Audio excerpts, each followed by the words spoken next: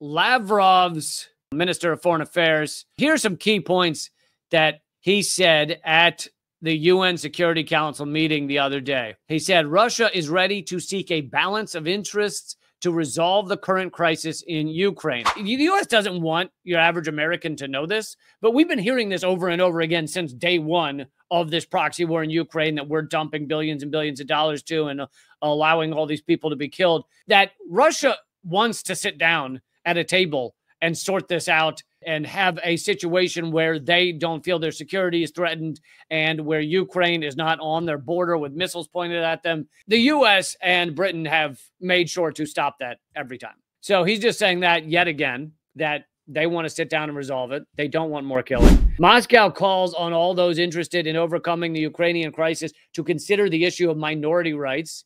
Berlin's decision to submit to the U.S. and deploy American long-range missiles on its territory is a humiliation for Germany, is what he said.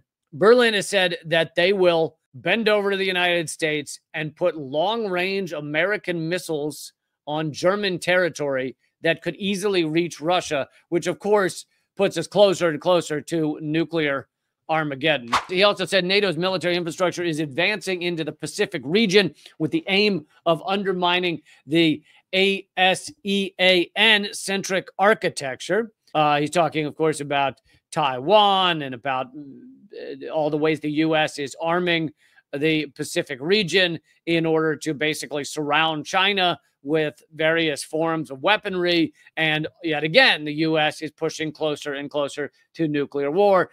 And yet again, it is horrifying. He also said the resolution of the current European crisis should be accompanied by concrete steps to eliminate threats to Russia emanating from the West. All of these things sound pretty accurate and pretty reasonable, and yet the U.S. doesn't even want you to know these things are being said. Meanwhile, you've got video of Zelensky high-fiving all of the execs of the big banks as he shakes hands with Jamie Dimon of JP Morgan Chase, Lakshmi Mittal of ArcelorMittal, Philip Hildebrand of BlackRock. There we go, BlackRock. Ray Dalio of Bridgewater, Steve Schwarzman of Blackstone. And then they're all lined up, taking big, happy photos. So there's Zelensky in the pocket of big banks, shadow banks, and they right now are overseeing the theft of Ukraine.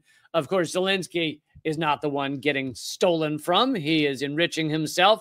So much so that I even brought you an article saying the CIA has basically spoken to Zelensky and been like, look, we know you're going to skim. We know you and your other people in Ukraine government are going to skim off the top of the billions being sent your way. But could you just decrease it a little bit? Because you just take it a little too much for our liking, like the 400 million, according to Seymour Hersh, that you've skimmed off the top. It's a bit too much. You can just get it down to like 390. Could you steal 390 million maybe?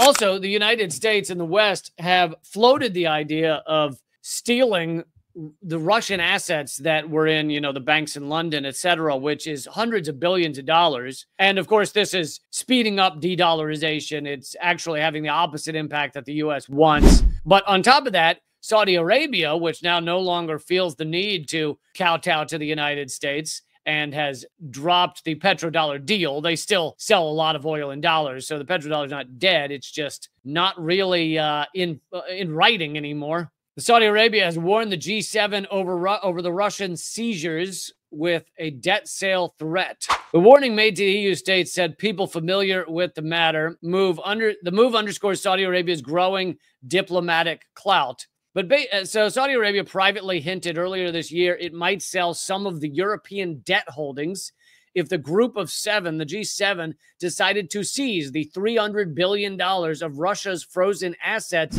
So this is a huge moment of Saudi Arabia standing up to the West and to the U.S. empire, because the U.S. is stealing Russian assets. And Saudi Arabia doesn't like that, not because they care about Russia, not because they want Russia to do well, but because if the West steals these assets, basically makes it so that no one's assets around the world are safe. If they're in U.S. dollars, if they're in banks around the world, they could just be stolen. And Saudi Arabia is basically saying that they're going to dump the debt of the EU, which would greatly harm the EU economically. Anyway, this just highlights the shifting geopolitical rift, the shifting economic rift, and it highlights the power of Saudi Arabia to actually hold the US and the West accountable, which has kind of never happened before, at least not on this level.